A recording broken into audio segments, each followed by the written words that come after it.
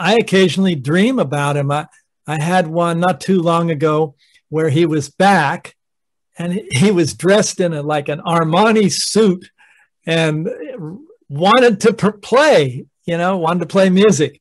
And that felt really good.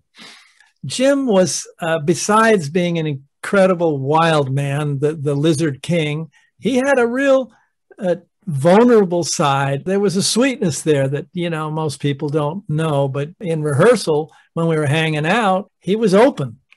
He got caught by alcoholism.